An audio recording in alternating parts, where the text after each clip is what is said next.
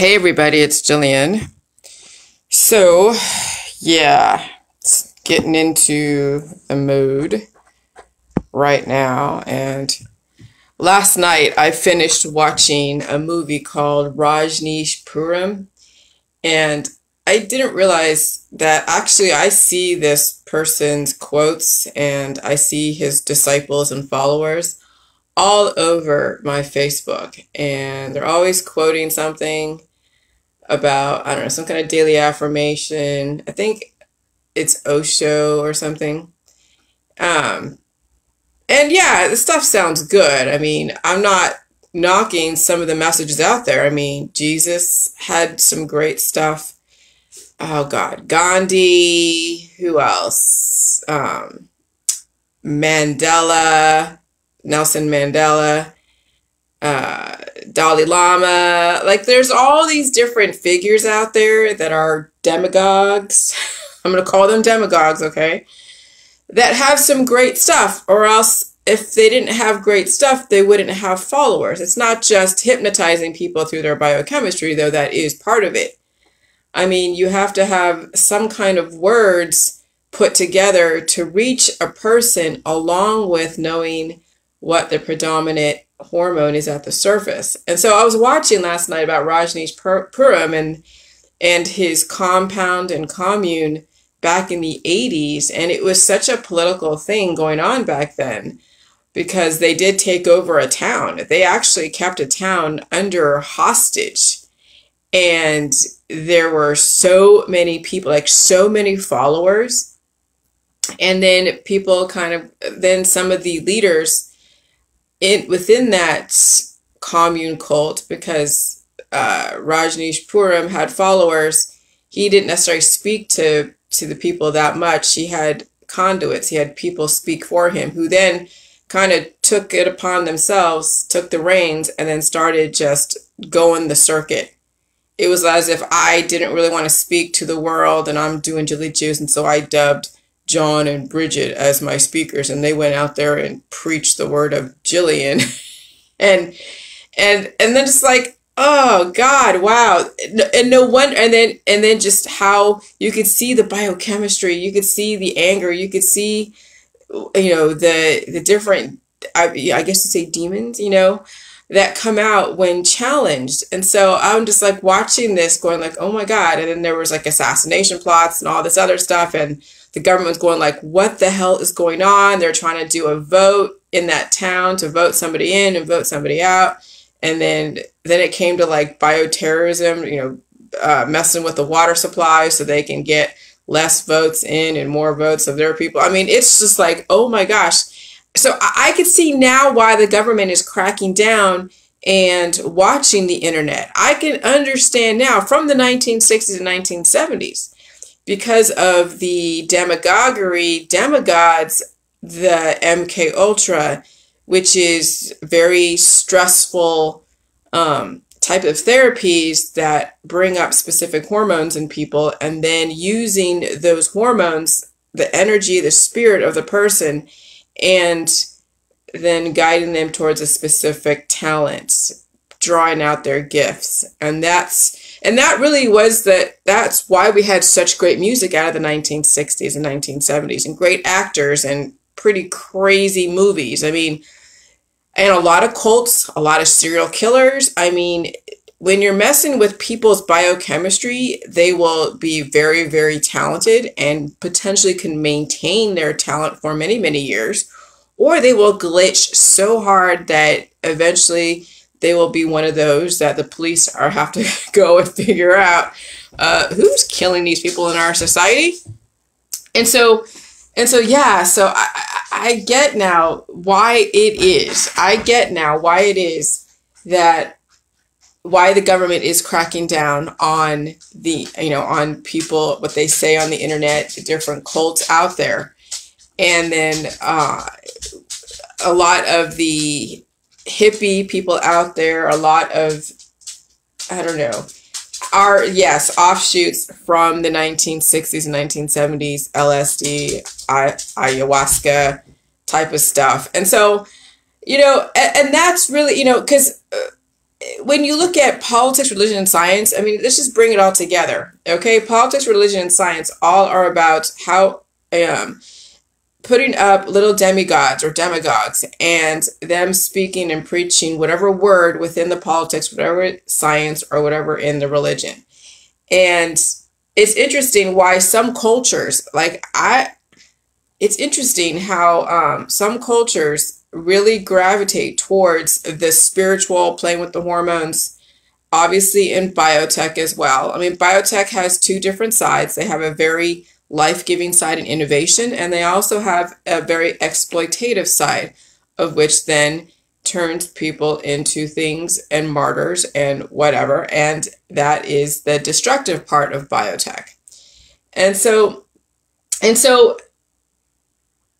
once we know that mortal humans are being exploited, like mortal humans are being exploited for their gifts, and then in turn they become great speakers and they promote a political thought process, a religious thought process, or a scientific process, then you realize that really they're all ministers of the latest thing of the day, the latest thing on the market.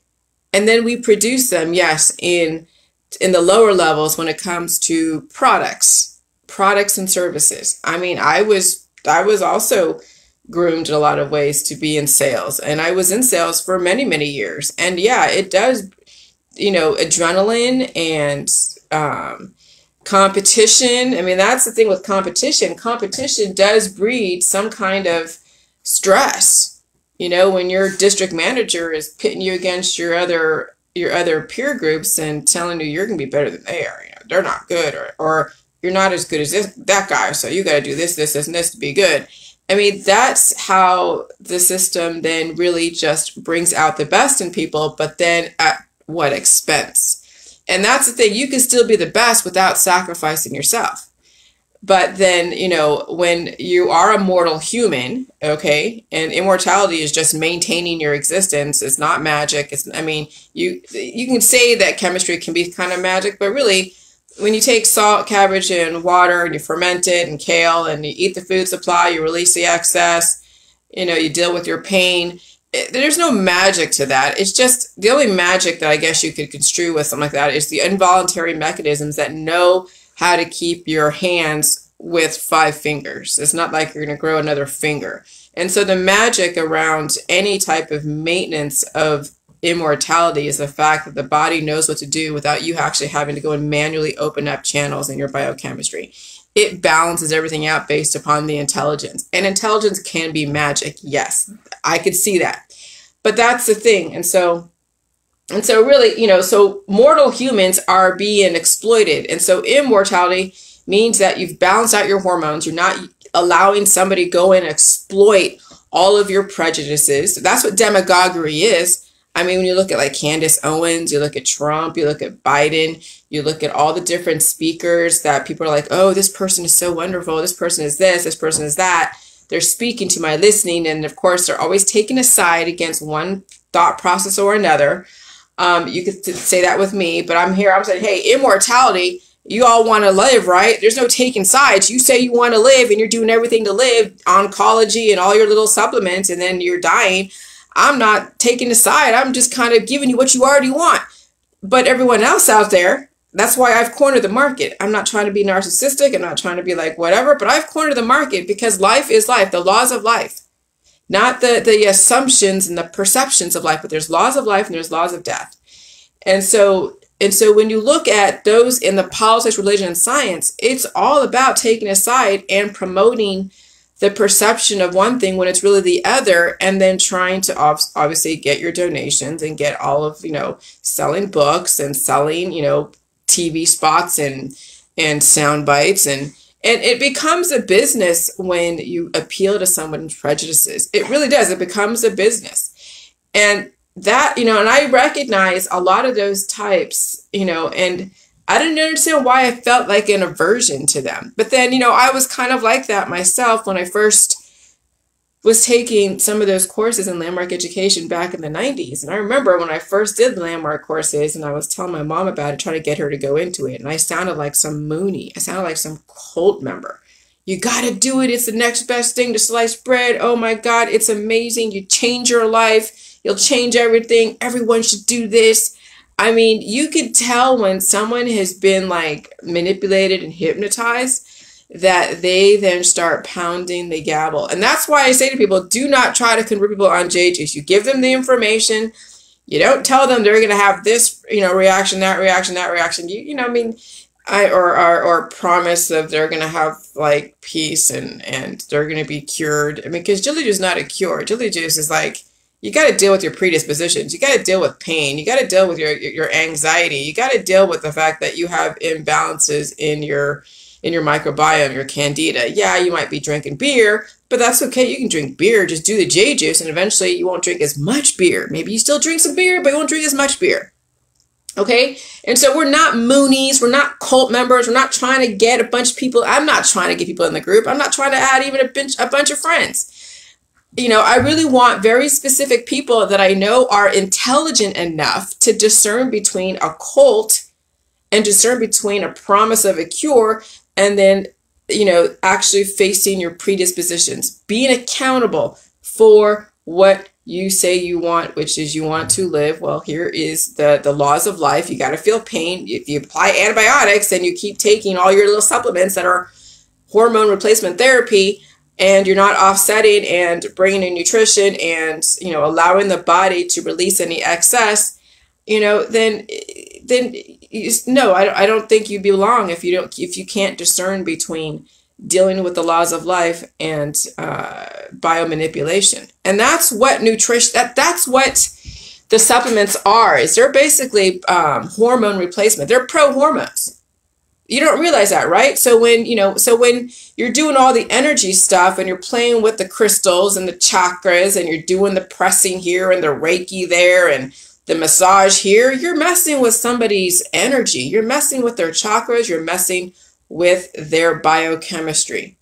And why are you doing that? Because that person is in pain. You're not giving them any nutrition. You're not telling them to face their demons and face their evolution and support it with nutrition and support it with water, and you need the balance of sugar and salt and carbs. No, you're pressing on people.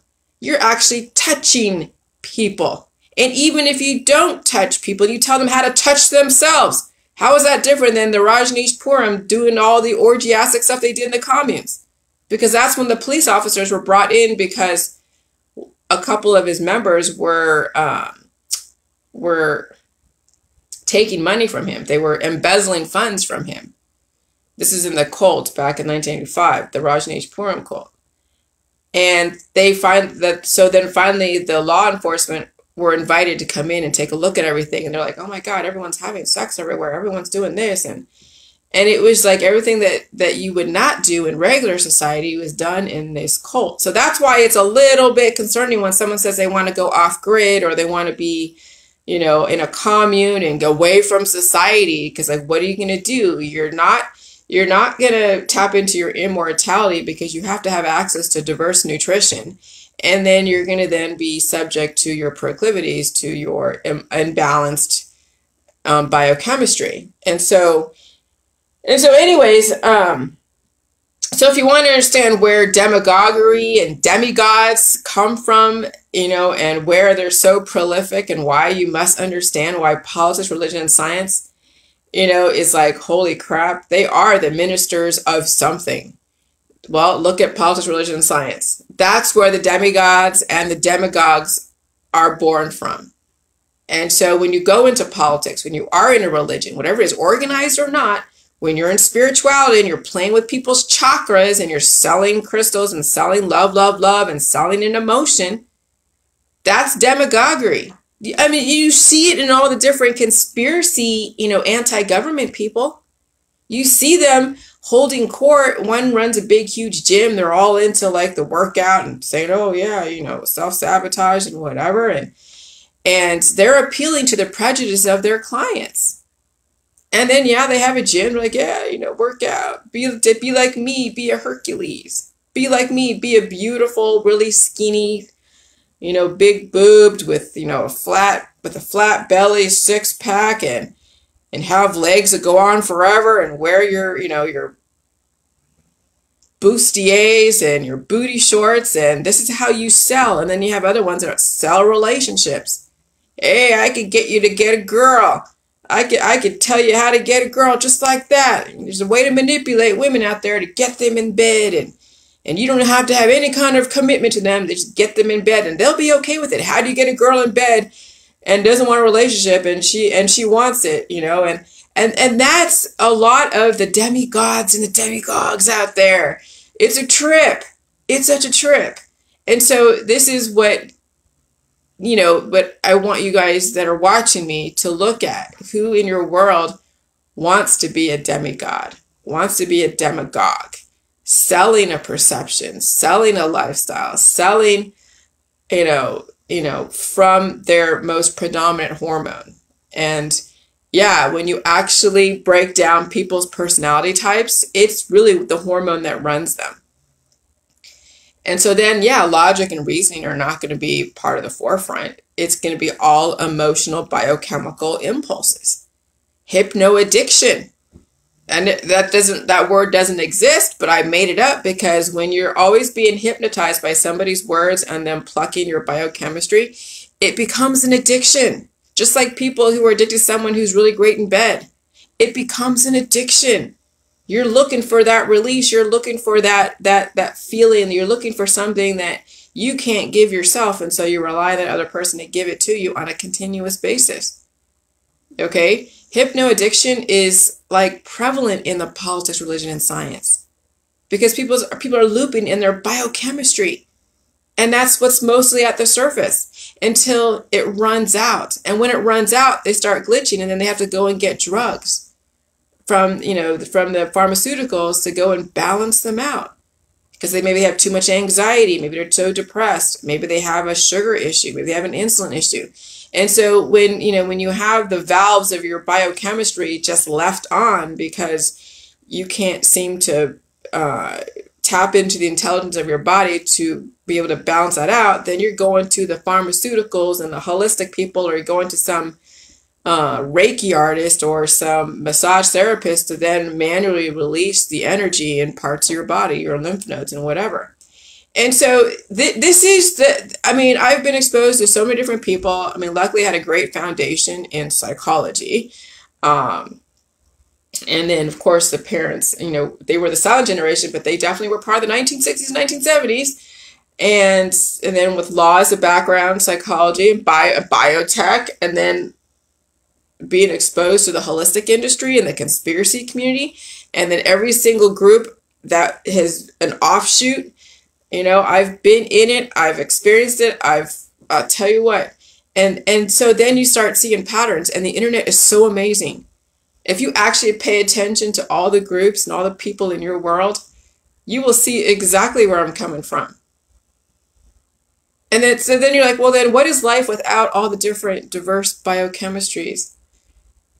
Well, let me tell you, that's the new terrain. That's the pioneer in humanity, is that maybe sometimes you got to break away from the group and forge a different way. And who knows what that different way is until you actually are in that specific persona and you have other people that are in that. And then somehow a new energy, a new chemistry is being, coalescing together, and who knows what the product and the outcome is, but at least it's going to be balanced.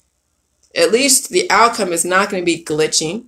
It's not going to require you to go to biotech to get plucked and tucked and whatever. Plucked and tucked. At least with the J juice and with what we're doing, the outcome is not going to be unbalanced energy.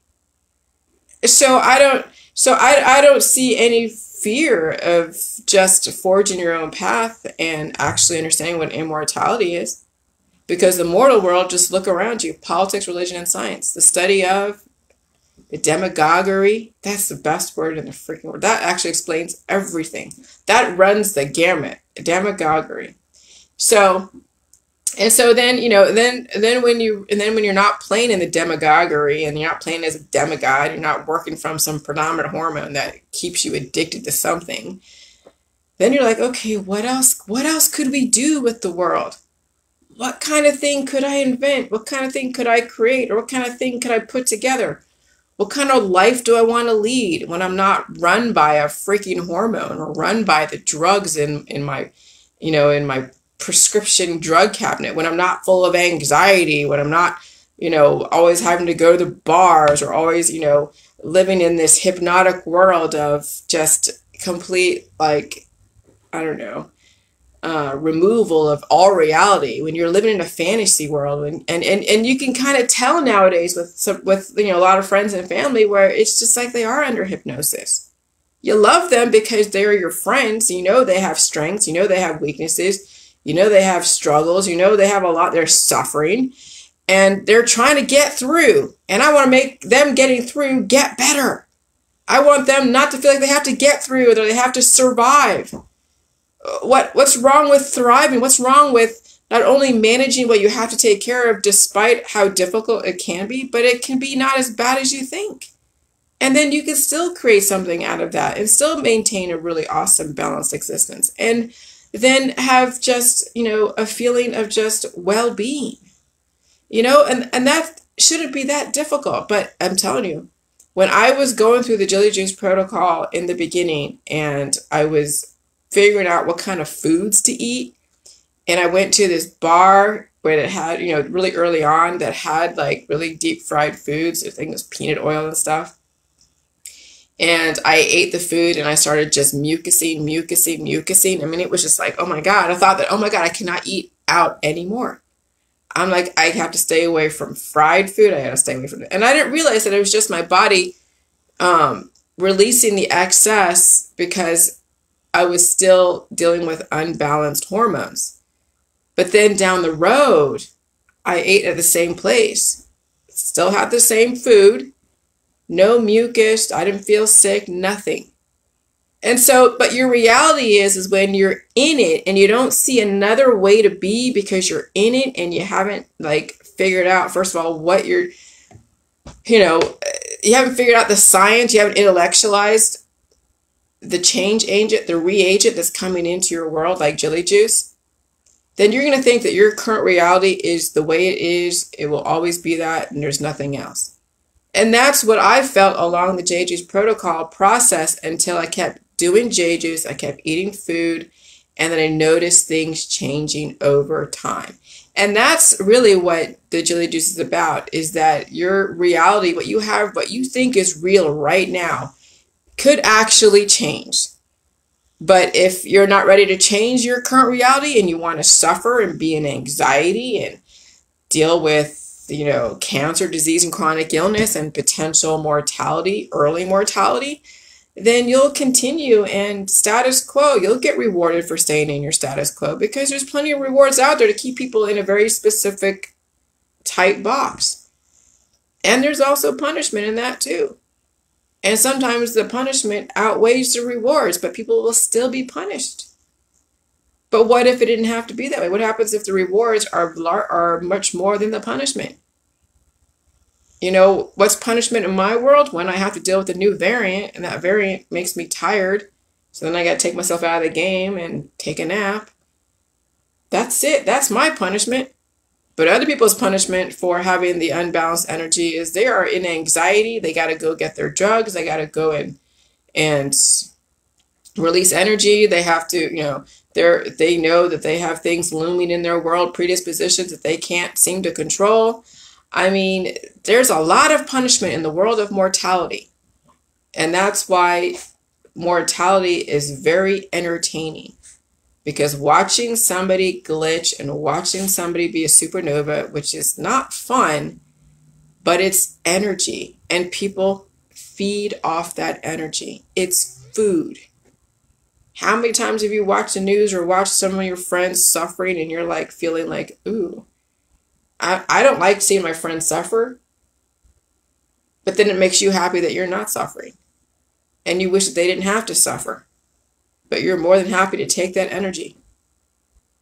And that's the thing, is when people are suffering, yes, their friends and family come around them, but they're feeding off that energy. It's the energy that they're taking. Because they're not really giving back. They have nothing to offer to their friends and family, really, except for, okay, I'll be your support. But is the person going to give you anything that's going to change their situation? No. It's just another way to cope. And so I don't know. I'm just rambling right now because I know how much suffering there is in humanity. And immortality is not some pie in the sky, unicorn, fluffy marshmallow freaking thing. No, immortality is being responsible and maintaining your existence with specific chemistry. And chemistry, alchemy, all of that is so integral in all these different demigods and demagogues. And so I just want you to realize that for what it is. And so when you are in your politics, you are in your religion and in your science, and you're watching Dr. Fauci and you're watching Biden or Trump, or you're watching, some pastor or some guru, some spiritual guru that is talking about love, love, love, remember, they're working from a very, very strong hormone that is appealing to your biochemistry and to your prejudices. And they know just where to pluck because they have too much experience, and they're very adept with the written word and the verbal word.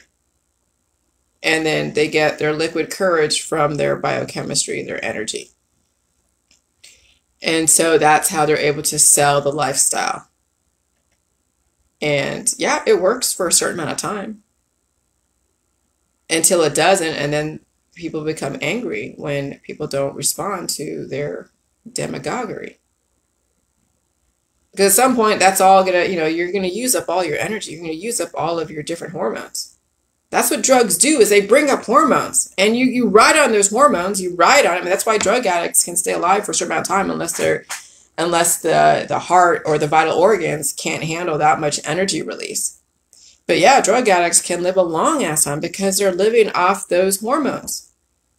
But until those hormones are depleted, they'll ride on that, and then one day the hormones will start being depleted and they start glitching, and then they got to go and get other drugs from the pharmaceuticals to balance out their other biochemistry. And so what if it didn't have to be that way? But then, then you're like, well, how is it going to be exciting? Well, does everything have to be exciting? Can't you just be calm and type something out and, I don't know, learn a new trade or learn a new subject matter or learn how to do something? What's wrong with learning how to do stuff? What's wrong with actually focusing your mind on a specific project and you complete it? What's wrong with that? What's wrong with taking your kid and showing them how to do their multiplication tables? What's wrong with that? What's wrong with you focusing your energy on making some of your targets better? Focus is one of the biggest things, and that's why a lot of college students take like the what is it? Ritalin, so they can focus. Ritalin is supposed to focus kids who are ADHD, right? I guess some college students also use Ritalin to focus. And so what happens if you could actually focus without having to take drugs? That's the whole point of J-Juice, is that you can focus on something without taking drugs. And then you can write about it. And the reason why you write about it, because it slows your brain down to where you can start thinking about what the hell it is you believe in. Or are you making assumptions? I realized when I was in the bathroom today, it's funny, that writing has really helped me make connections on things that I would not make those connections, because when you're just speaking and you're emoting and you're reacting to a person, place, or thing, you're not really thinking, you're just reacting. It's just the nearest, easiest thing to react to. And so then your reality and then assumptions are made from the reactions. But when you actually write out stuff, and then you keep doing the J-Juice and you keep evolving, you keep bringing in new information, you keep studying, you keep researching, and all of a sudden, you'll have a thought process that would be completely the opposite than what your assumptions were before you started writing. And so writing really forces you to go and find words and forces you to find the connections between ideas and between sentences. And then, yes, focus will then start happening, because writing will force you to be focused. But right now, all over Facebook, everyone has a quick daily affirmation, a quick meme, a quick, oh, if you don't like me, well, I'm not going to like you. It's, you know, I mean, there's always some snarky comment on Facebook from people who don't really write and who are living from their biochemical hormones. Maybe they're drug addicts, maybe they're weed pot smokers, and they're living from that point of view, and that's their reality, and they don't want anyone telling them that their pot smoking is bad because, you know, it's what's getting them by. How can you tell me that what's getting me by is bad? That's how they feel they survive. And so, yeah. But then, you know, you look at in the 1960s and 1970s, all the talent, but all that talent came also from the stress. So if you're a pot smoker or doing drugs and you're not under any kind of stress, really, then you're just going to waste away. You realize that Jerry Garcia and all the different stars out there, they were probably under some kind of MKUltra stress on some level. Okay? And so there's specific methods to how stars become stars. And then you have people who try to be these stars like, oh yeah, they were in the drugs and the alcohol and they were writing songs and doing this and doing that. How come I'm not a star like they are? Because they were molded to be that way. You're not being molded. You're just trying to do the drugs and trying to do whatever and trying to be a star and trying to be, you know, whatever, you know, and it's not going to happen. You're just going to waste away and release all your energy. And for what? Because you want to be like that dude that's dead. When we revere people who are dead, that's where you're going to end up. When you revere someone like Rick Simpson and the Phoenix Tears and the CBD and the pot smoking, and you revere someone like, you know, Ron Jeremy or other different, you know, porn stars that have died, you want to end up like them. When you revere someone like Jesus, he's dead. He was a martyr, tortured by people in his town. You want to end up like him and then call people satanic when you're worshiping someone that is dead? I mean, I'm sorry, but I have to call a spade a spade. And that's the scary part of the Jilly Juice, is that you will see the logic and you realize people are living in such illusions. And then you know how dangerous it can be to break people's illusions. Not that it's dangerous, but people will hate you for it. They will. I mean, I've been hated for it. I've been defriended. I've been angry faced. I've been, who knows? I mean, but it is what it is. I mean, Jilly Juice is going to force you to actually be aligned in what you say, what you do, with everything that is out there. And then you see all the misalignment and the hypocrisy. You're like, what the hell? And you're like, how do people end up this way? Oh, I forget, it's right. Their biochemistry. And their biochemistry is passed down from generation to generation. Until then, at some point, one generation will not be able to procreate because of a lot of stuff going on. And so I just offer you, you know, some kind of balance. I offer you some kind of peace. I offer you potential balance, not feeling you have to chase something that is not going to give you a return. And so be careful of the demagogues and demigods, the gurus, the people that play with your chakras, the filmy oxytocin, honey, sweet sickness people. Okay, because there's a specific hormone that runs them. There's names for them, yes. Then there's the adrenaline kind, the ones that are always fiery, tempery, go, go, go, kick everybody's ass. Yeah, those are the Greek gods. Those are the Greek gods in the Greek mythology. And it translates into the population. So, and then people start selling a lifestyle. All right, bye. I've been rambling, but I needed to. Bye.